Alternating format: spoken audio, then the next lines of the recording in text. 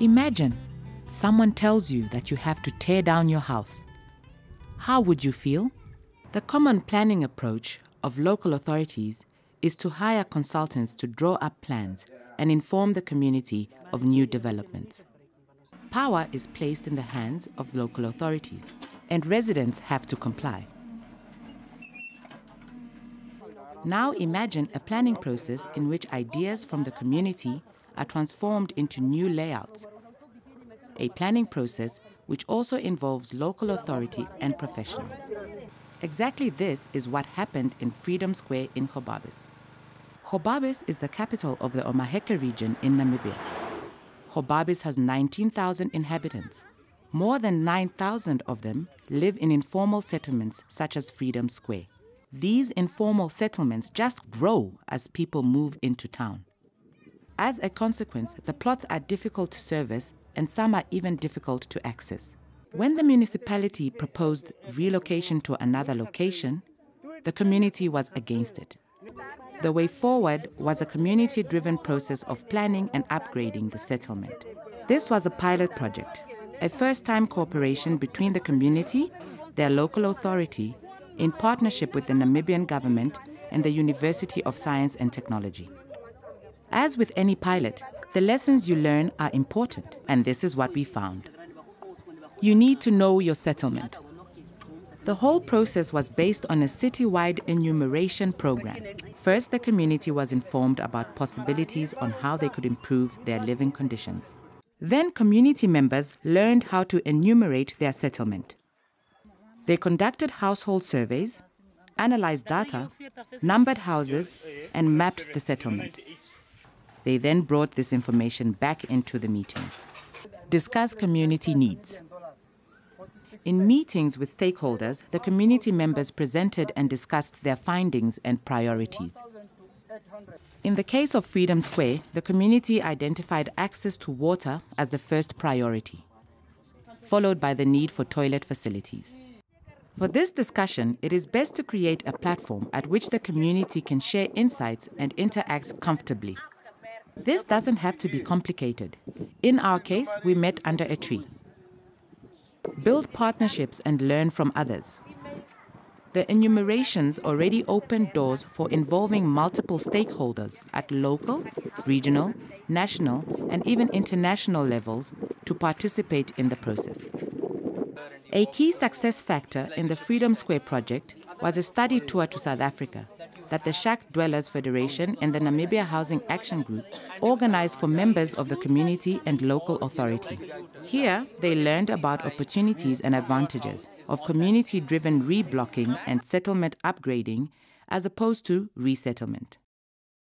It was decided that this could be a way forward for Freedom Square. Organize planning studios.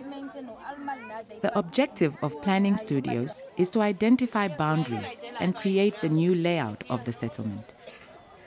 In Freedom Square, the community, as well as students from the then Polytechnic of Namibia, were involved.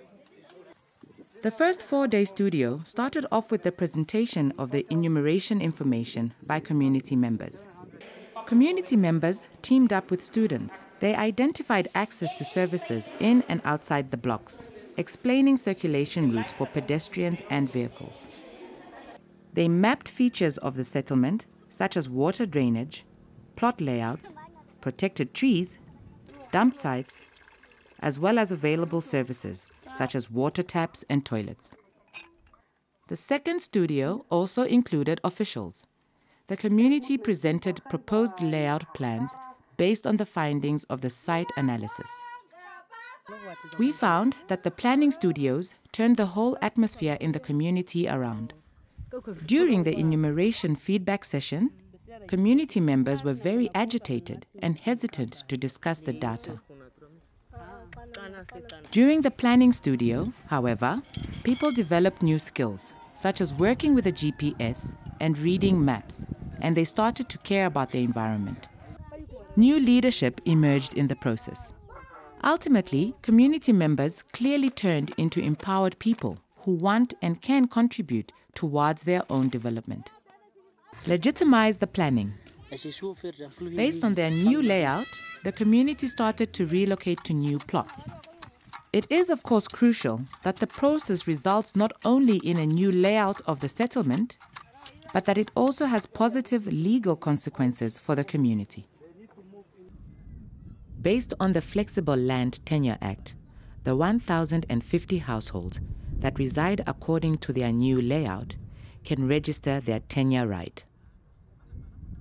To assist with registration, the Freedom Square community has implemented an international tool developed by the Global Land Tool Network and facilitated by UN Habitat.